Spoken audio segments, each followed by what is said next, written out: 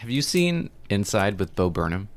Oh yeah, it was great. The Jeff Bezos song. Jeffrey Bezos. You did it! Congratulations. I literally died. Hour and a half. That's died. like it's like 30 seconds, and it's like the best part. I feel like that.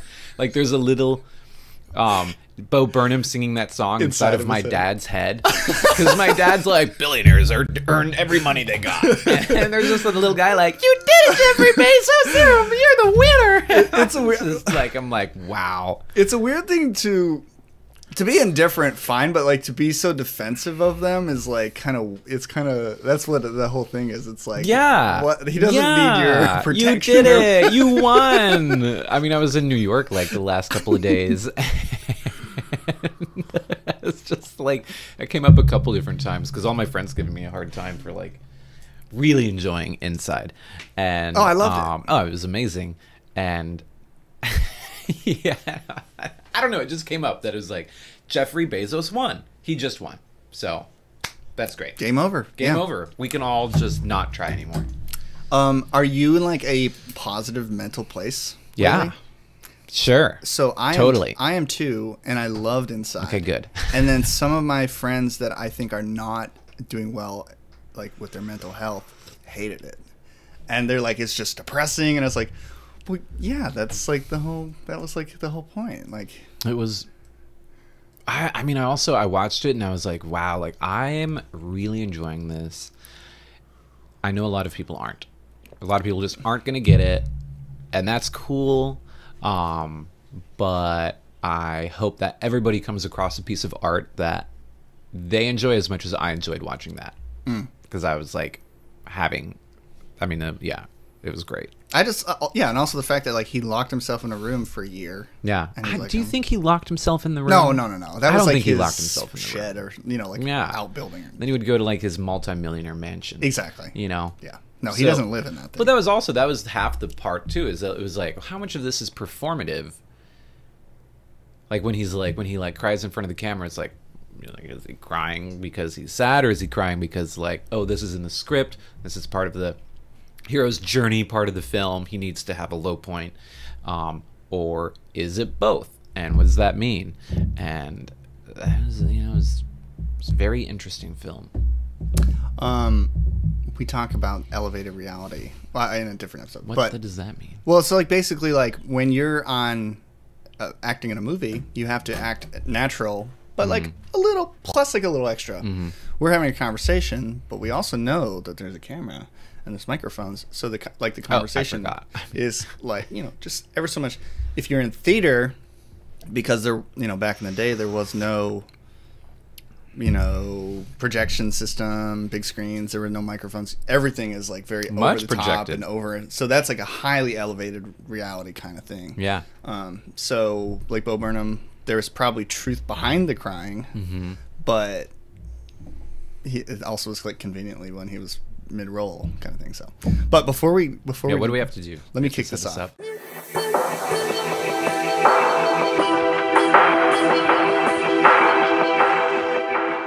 Hey everyone, thanks for listening to another episode of The Creative Truth. Today I'm joined by Clinton Edminster, the owner of Starlandia Art Supply Store in the Starland District, downtown Savannah, Georgia, downtown-ish. And I'm super excited because if you've been in Savannah long enough and you spend enough time in the Starland District, you start to see his face a lot. And so I'm like honored that you take some time out of your day to come talk to me. So will you tell the audience a little bit about like where you're from, what your background is? I said to someone earlier, like, he has to be an artist because he has an art supply store. I hate art. Yeah, I hate it. It's just horrible. And it's just a waste of time, really. Non-essential. Non-essential. As we learned. Yeah. Nobody needs to be an artist. It's not fun. You don't gain anything from it, and the world would be a better place without any art. If we just it's a true belief. It's what I really believe. Of course. Yeah. Totally. No. Let's see. What was it? What was the? Where you from? Oh yeah. How'd you end up in Savannah? If you're. Oh no. Uh-oh. And then what'd you do? So long. All right. Well, hey, thank you for having me on the show. It's always exciting. I love to talk. Especially this early. I was already at an earlier meeting, so I've had some coffee and woke we're up here. for this. That's crazy. So. I am here. I grew up in Alaska, which is pretty cool. I grew up in Homer, Alaska, and I had a wonderful childhood, and had a smaller Lego set than any of my neighbors, and that's probably everything anybody needs to know about me. And actually, no, I had a really great childhood. I feel I was just a read a lot and made movies and was interested in a whole bunch of different stuff and was kind of a prankster in school, and ran for school president, which was fun, and I beat Wyatt Rader's ass, and that was great because that was probably the only time I ever won at anything. And living in Alaska was really cool, and I feel like that. And the work that I did there, I worked with my dad in the summer on a boat, on a salmon boat, and that really provided me with a lot of very, very helpful foundational skills and assets to be able to overcome challenges and problem solve, which has been hugely beneficial, really, in sort of anything I do.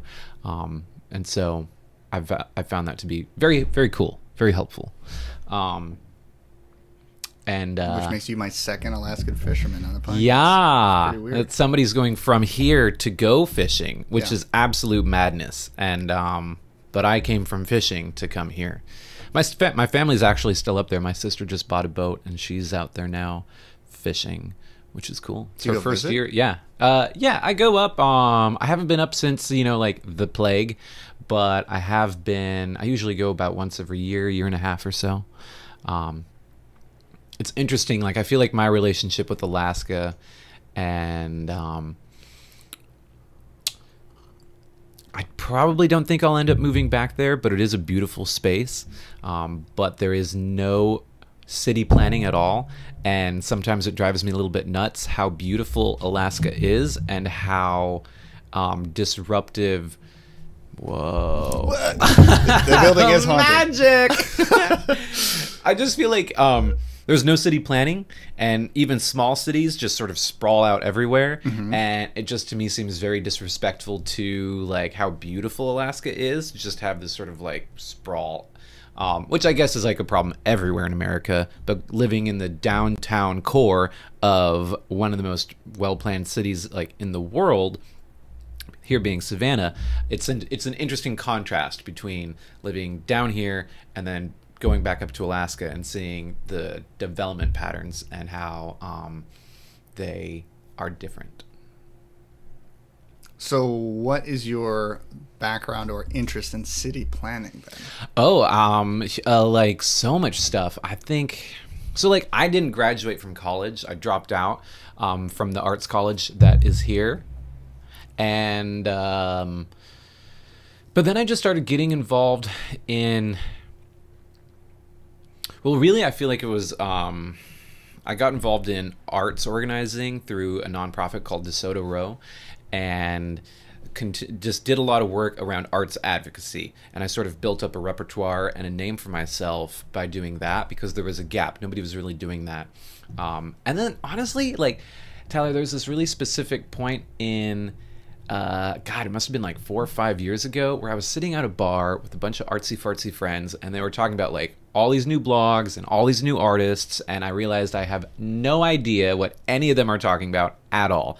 But what I do know about is, I don't spend a lot of my time thinking about the art world. I do spend a lot of my time thinking about like urban planning and city planning and engineering and infrastructure. And so I realized, I could probably do better with applying some of my free time to advocating for stuff like that. So for infrastructure, for public art, not necessarily for arts. Or I guess they're both, they're sort of inextricably tied.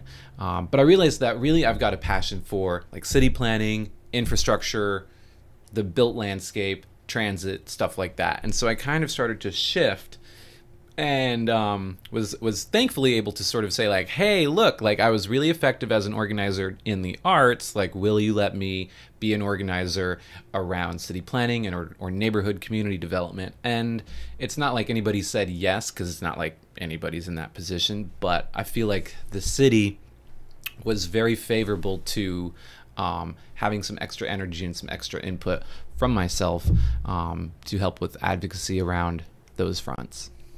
So does that make any sense at all? It does. Okay. I mean, and you're providing, what at least what from the outside people would be like the more artistic perspective. Yeah, I get that a lot. To a lot of like engineer-minded people. Oh yeah, kind of that happens a lot. Yeah.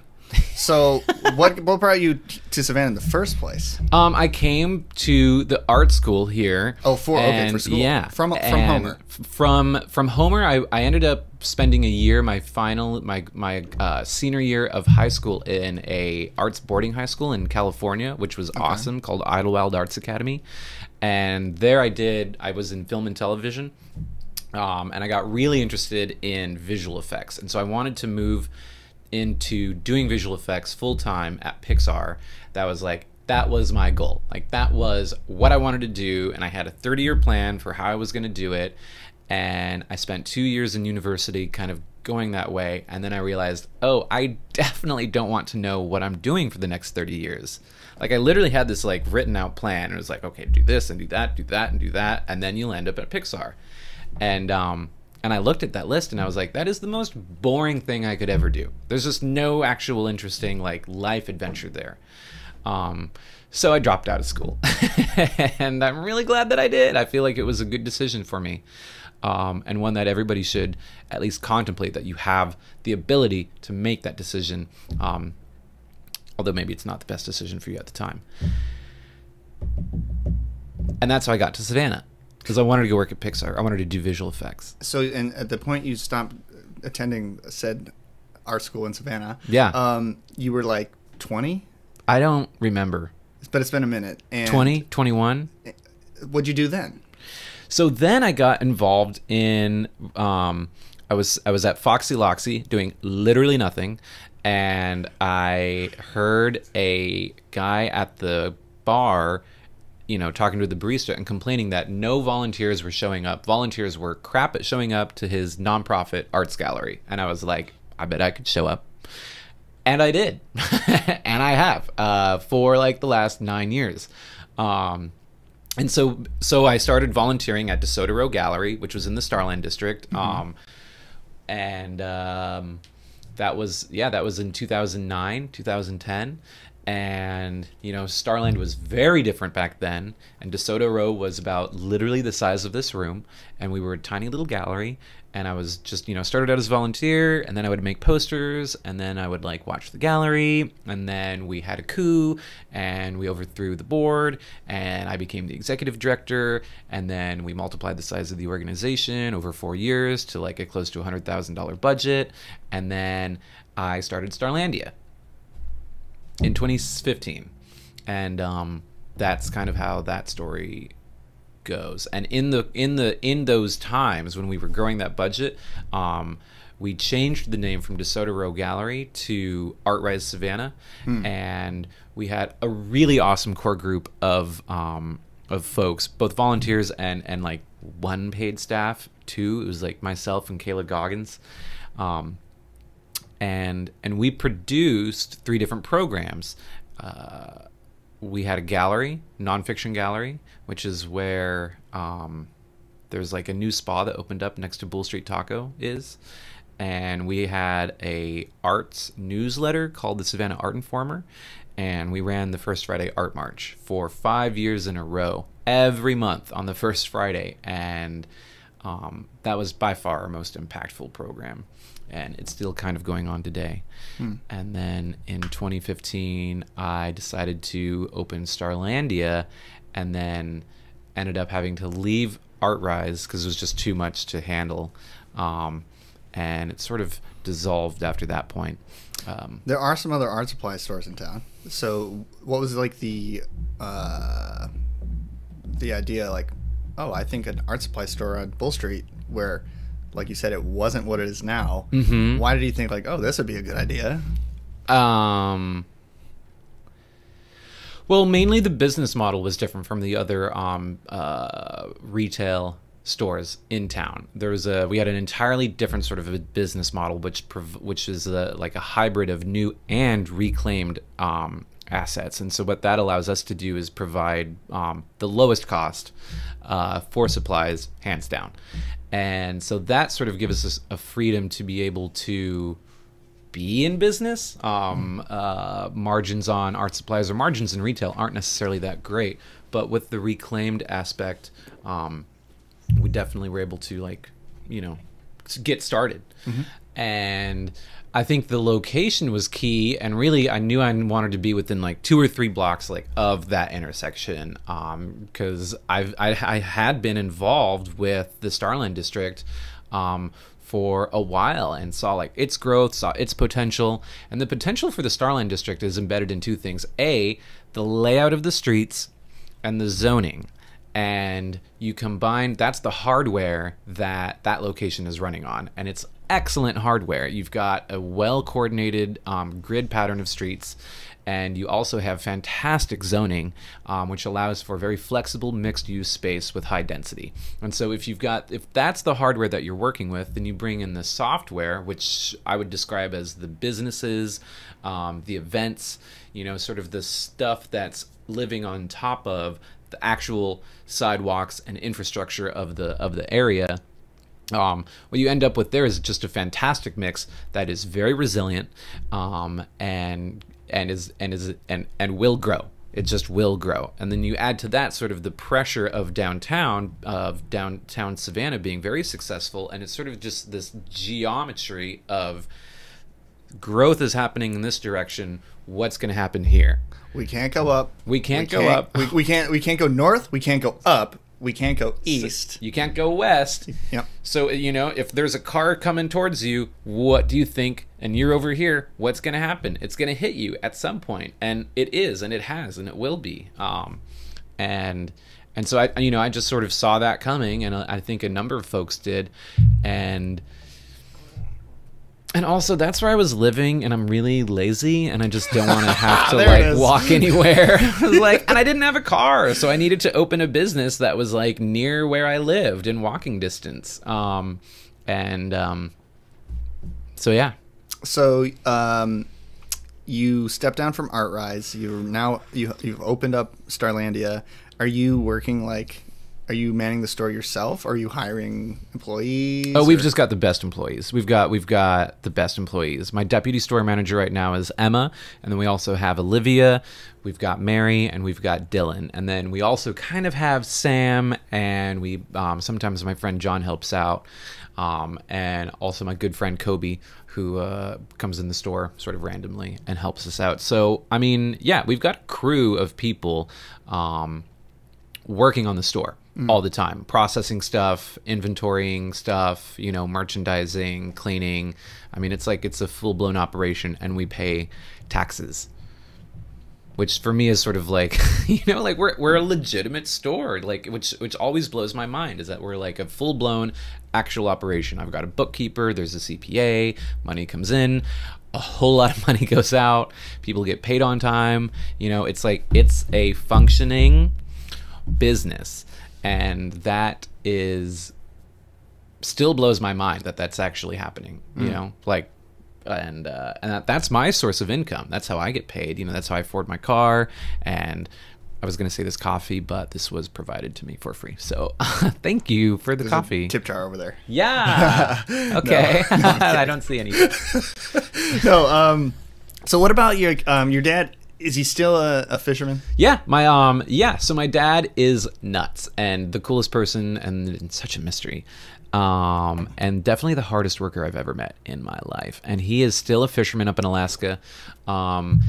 He is working with my sister on her boat. So she's actually Captain Morgan now, and he is not Captain Mark. I don't know what that's called, deckhand Mark, which I think is cool. And that's going to be an interesting interpersonal conflict that you know, because he's always been, because my sister and me would go out as deckhands working for my dad for like 7 or 8 years, and my sister longer than that. And so this is an interesting switch where now it's like, okay, Morgan's in charge, dad's the deckhand, but he's also going to be, you know, this like wise philosopher of information, and also probably pain in the ass, because that's what great dads are. But he, in the summer, usually works on a boat as like a boat captain. And he usually in the past couple of years gets contracted out by folks who own boats to captain that boat.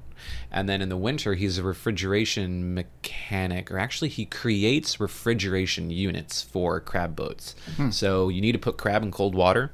And so he creates saltwater refrigeration units where cold, fairly warm salt water comes in and very cold salt water comes out. And these machines are so cool looking. They look like pod race engines, just kind of a long tube. And it's incredibly complex and really like a work of art. And it's just like a true feat of plumbing in a very small, very detailed scale. And I'm blown away that he knows how to do that. Is he artistic at all? Well, I think like, what does that mean? Oh, okay. Like, what does that very mean? Philosophical. Yeah. And I would say like when I look at those machines, all I see is absolute art. I mean, there's an art to being able to like weld things together well. There's an art to being able to solder copper and aluminum together. There's an art to just making the whole thing work and flow, and this combination of form and function.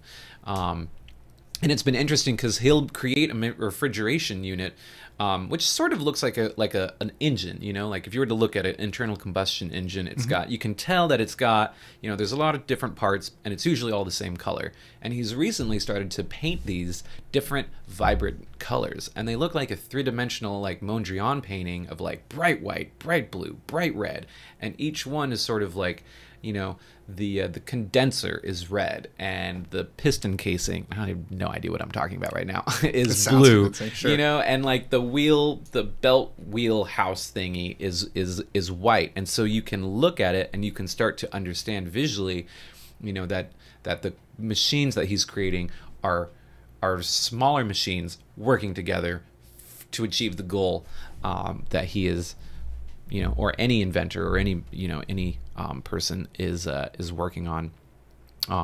So I would I would say that he does, because I think that he works on this stuff with care.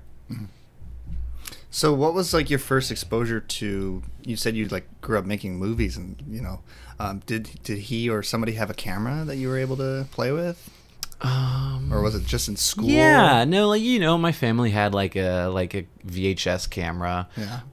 So you'd shoot what linear style, where it's like you shoot this scene and then you shoot the next scene in order, and and then you just you figure out how it works, and then I remember figuring out like stop motion, and then like being able to splice, and then this was also so interesting because I feel like I grew up from like, when I first got into it, it was like this enormous VHS machine with like, and everything was like, light blurs everywhere. And then as I got older, like by the time I graduated, it was the iPhone.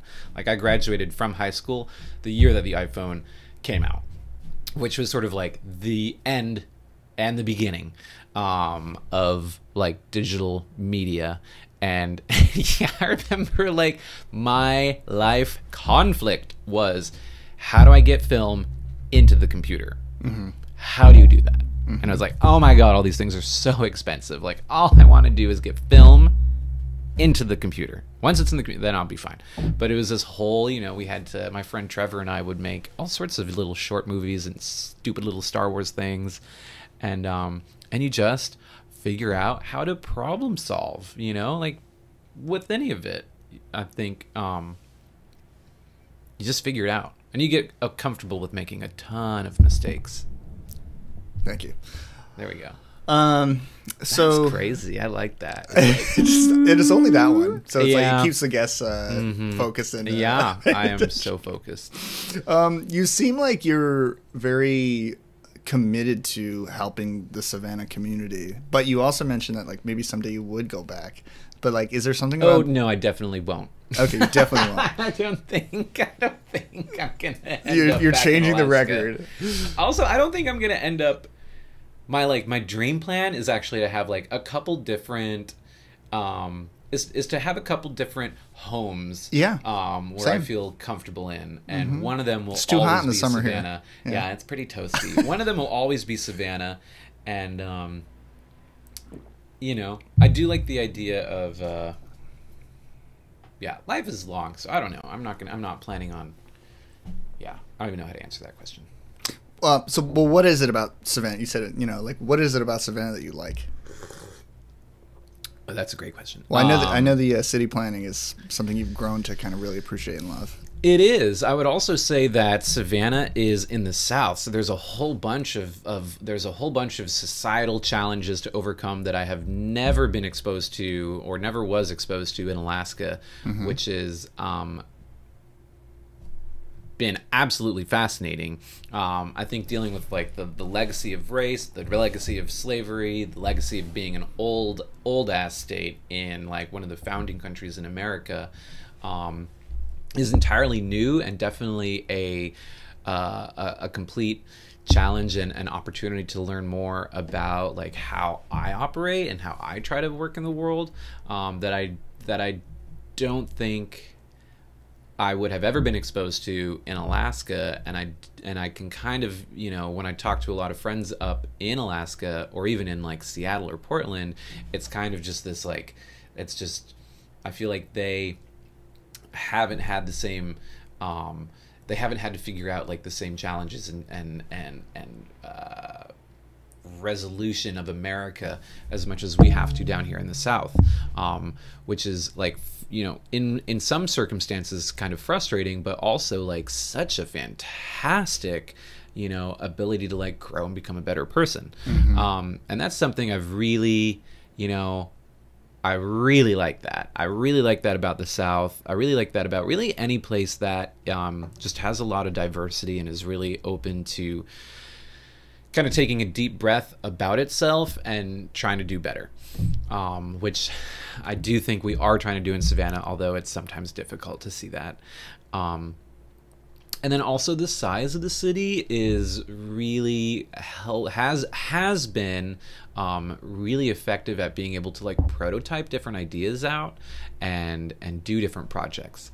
I think it's been like for the art march, for the First Friday Art March, the city was very interested in seeing that. And when I say the city, I don't mean the government, but it seems to me that like the community was really interested in seeing that work and trying it out.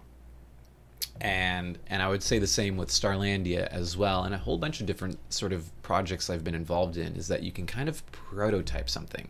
It's not so big that you're gonna you have to have like an enormous amount of capital to get something started, and it's not so small that no one cares. It is kind of in the sweet spot. And I think that's actually specifically more to like downtown, and really it's I think that's when I'm talking about like the community, I guess that's people who have access to that through transportation and like who can get to the things that I've been trying to prototype or working with groups to try to prototype. What kind of groups? Oh wow, that's a because I know you're super involved, and I've listened to you on other podcasts. So yeah. So wait, what question am I answering now? So what organizations have you gotten involved with since you found this interest in city planning? Oh, well, probably one of the first ones was the Savannah Development and Renewal Authority, which at the time was run by. No, back up a little bit more. At ArtRise, we came across this idea of creative placemaking, and it really spoke to me a lot. And it's this whole idea of sort of like using creativity to, there's a whole bunch of different ideas about creative placemaking, but one way to think about it is it's using creativity and art to activate spaces in your city and make them better, safer, stronger, more economically sound. Whatever goal you want, or combination of goals.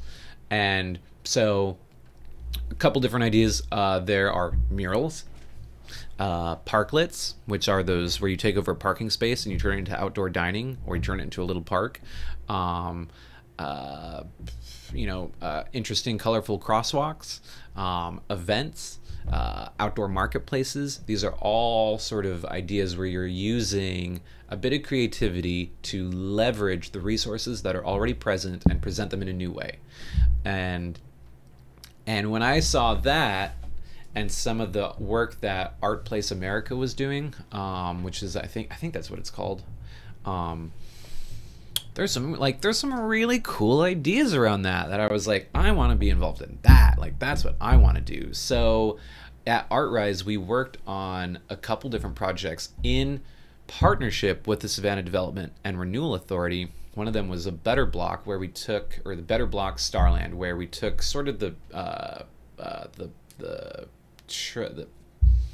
template for the Art March and applied it to an afternoon on a Friday, but focused it all on a block that we shut down on Bull Street. So we shut down like 3 city blocks. We created like bike lanes and crosswalks and murals and all this stuff, and it was hugely successful. And then it rained a lot.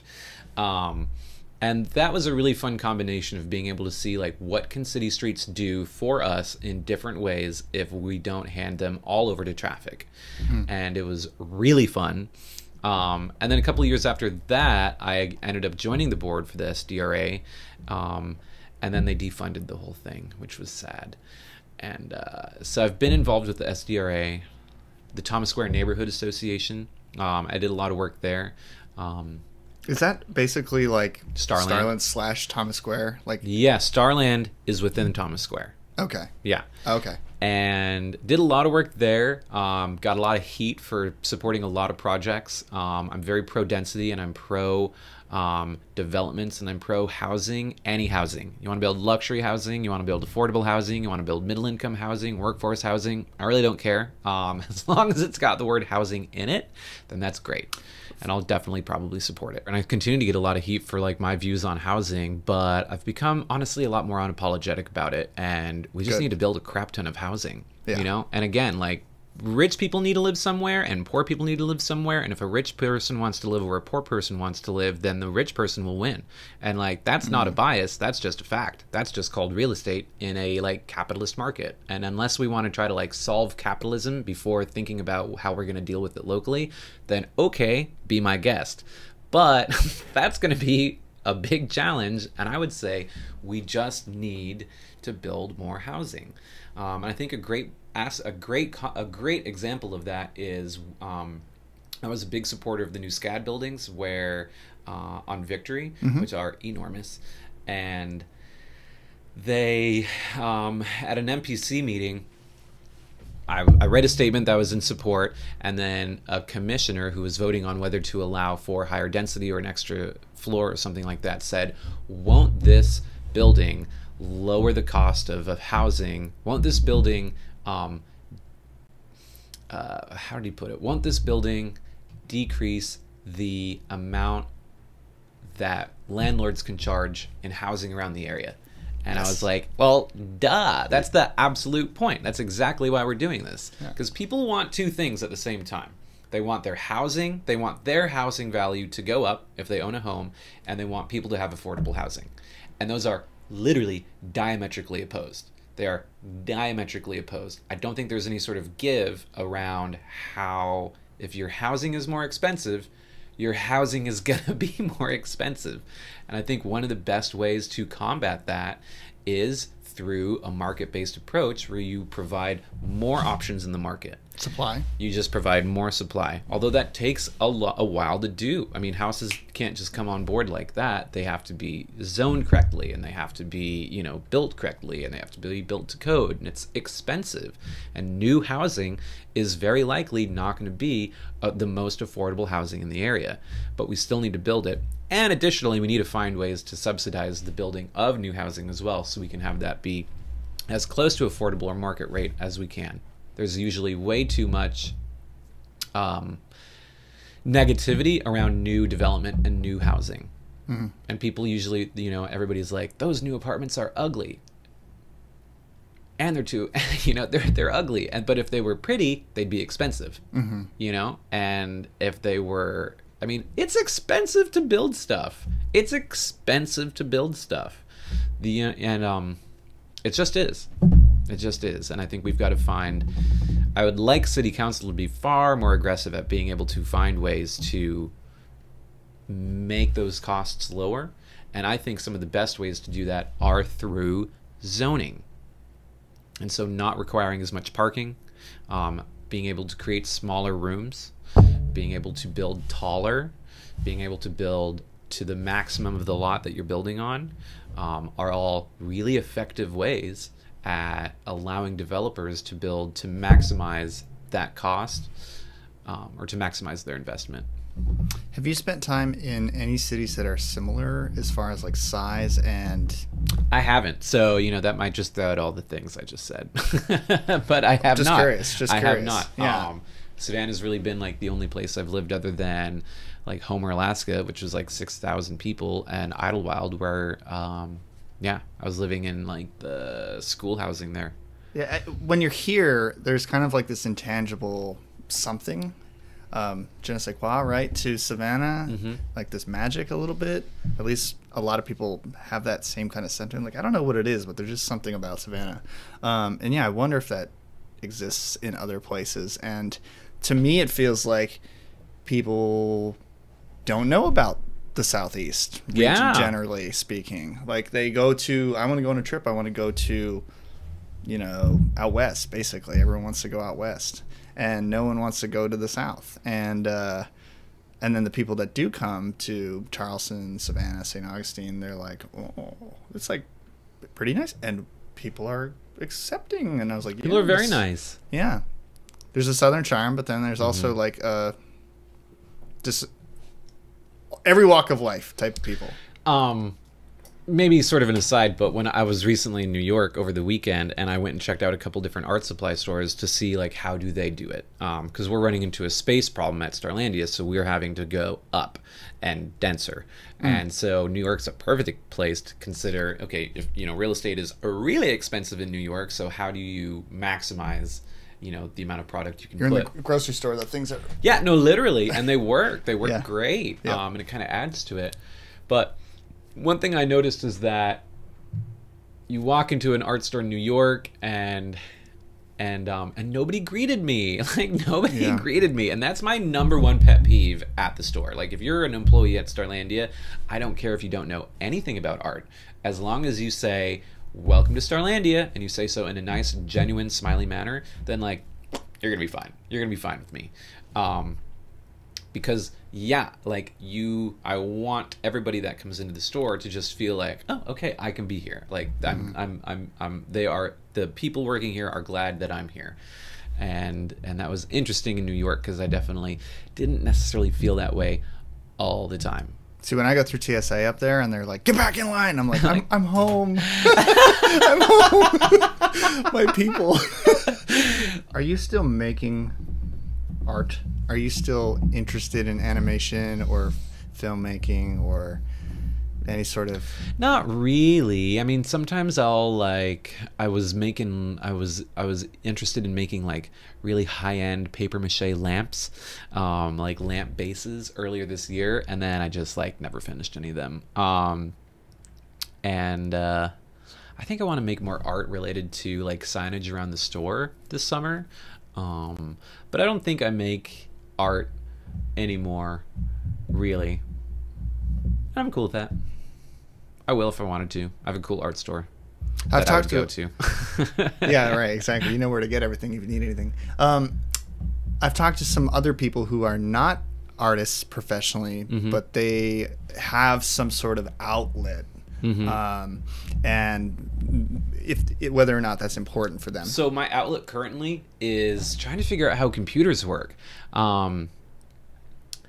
I've been doing a lot of these sort of. I think my outlet is just sort of being curious in something, and not planning 30 years out, just kind of. Yeah, and being like totally cool with that. I'm so on board with like for the next 5 months being really interested in like in computers and specifically transistors and logic gates, and never, ever, ever applying any of that at any time in my life to anything useful. And I'm totally down with that. Like, I have no desire to actually become a computer scientist or to build a computer or to like, this probably has no actual application to my daily life, but it is interesting, and it is something that is definitely like an outlet for me and is a way to sort of engage my brain in a different way.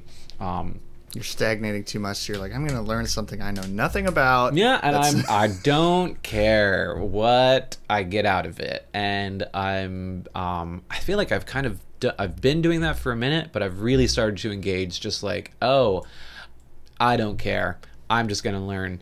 I'm just gonna do it, and I'm having a blast. I just got this cool like oscilloscope and breadboard from my friend Murray, and I was playing with like resistors, and I blew so many LEDs. I mean, I just completely blew them apart, and I have no idea why. So that's fun.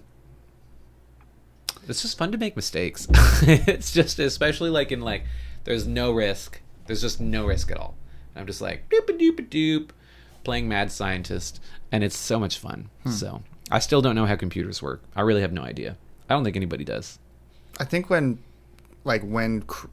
creating art, there is this part of yourself that has to be like, I don't care what anyone's gonna think of it.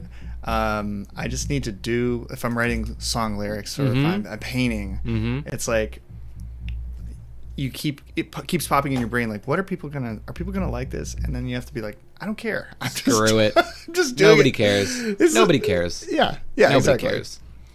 And then yeah, so you just like find what makes you happy and do that, and then that came later in life. Have you always been pretty confident in who you are and what you stand for, kind of thing? I think so, kind of, maybe. I don't know. Yeah, I think that's evolved as to maybe why I feel comfortable. And maybe it went from just being like not aware to being aware, and then maybe a little bit like concerned about being aware, and now I'm aware and I just don't care. Does that make sense? Nope. All right, great, perfect. I don't care. I just don't care. Yeah. Okay. Also, I think running for office over the last year was really like, oh, I really don't care. Like, I really don't care. And that has been so freeing. Because I feel like I now know what it feels like to actually really care. To like be second guessing kind of everything you do all the time. Because when I was running for office, it's such a like, am I talking to this person in the right way? Am I crossing the street in the right way? Am I like shopping the right way? Am I looking the right way? Am I posting on Facebook the right way? Am I answering the phone the right way? Am I going to work? Am I driving? Like, am I doing this the right way so I don't lose a vote? And now I just, oh my God, it was crazy. And now I'm just like, I don't care. And I think that if I were to run for office again, which I think I probably would, I would approach it with a little bit less of that. I think it's still, I mean, like, you still definitely have to, if you want to win, then you have to, curry favor with everybody, and that is such a difficult and enormous task. But I would probably just not care as much and try to be more of my authentically messy self, which I'm a disaster, and I'm also a child, so that's what I'm definitely sure of. So anything on the horizon? Like, have you thought about like if you were to run for something, or if you were to join another organization, is there anything? Well, I'm trying to do some murals right now. I think that would be fun. We need a lot more murals in town. I'm trying to do more public art. Hopefully I'll be re-censured by the CAT board, which is always exciting. I was already censured once, and it's censured, not censored. Censured once, so I'm going to try to get censured again because that was fun. And the store is just doing great, so we're continuing to reinvest and grow that as much as possible. I want to do a play. I want to be in a play. I don't know. I really don't know. What advice would you give to a 17-year-old version of yourself? Oh, back in Homer. Don't listen to that stranger. Never mind. The stranger being me. That's some weird person. 17 me back at home? I don't know. I think I would be too concerned that I would alter where I'm at right now. How about it's not you, but it's just somebody that's just some other 17-year-old? Yeah, that reminds you of you, like a young version of yourself. I would say respect yourself, respect others, and be safe. Because I have a 14-year-old friend who sometimes works at the store, and I tell them that very often. And I think it's very key. As long as they're respecting themselves and really thinking about what that means and respecting others and being safe, they're probably going to be just fine. And also nobody cares, you know, and just do it. Just do it. But do it in the context of respecting yourself, respecting others, and being safe. As long as you're following those, then just do it. Just go for it. So that's what I would say to anybody. I like it. What do you want to plug? How can people find out? Can people connect with you? Can people follow you somewhere? Can people visit a website? You know, go to I would social follow media? Starlandia. It's cool. It's a fun little page to follow, and go shopping at Starlandia. And if you're living in town, you should write a letter to the MPC that you like my mural idea for a freeform mural wall where there will be, like, anybody can just go and paint on the mural. That's my plan. It's not a design. It's an open free-for-all. Which was kind of difficult to like communicate to NPC staff. They were like, yeah, but who's the artist? And I'm like, there is no artist. And they were like, okay, but what's the design? And I was like, there is no design. You just say paint here. Anybody can paint here. So go, you know, I'm trying to make that happen, and letters of support would be great. Is there a website or anything for that? No. Yeah. thempc.org, but you need to Google it, because if you type it in, it doesn't work. Okay. I'll link it below. I don't know. I would honestly, I wouldn't really plug. I don't have much to plug. If you need art supplies, go to Starlandia, and then just get involved in your local neighborhood association. I think that's a big thing. Like, get involved and do good work. Find something that's local and get involved with it. And figure out a way to not be a burden for that organization, but to actually help and make more art, make murals happen, you know, download podcasts, support people, and you know, stuff like that. So in upcoming episodes of The Creative Truth, I'm going to be talking to more artists, entrepreneurs, and creative professionals to help discover their path to success. If you have episode feedback or guest suggestions, you can email me at wecreatetruth@gmail.com. You can visit the website creative-truth.com to learn more, get some swag, get some mug, get some hats, apparel. If you're listening on iTunes, please leave me a good review. If you're watching on YouTube, don't forget to like, share, and subscribe. I appreciate you listening. Clinton, I appreciate you spending some time with me on a Wednesday. This has been an absolute pleasure. Yeah, thank you so much. And we'll see you in the next episode. Thanks.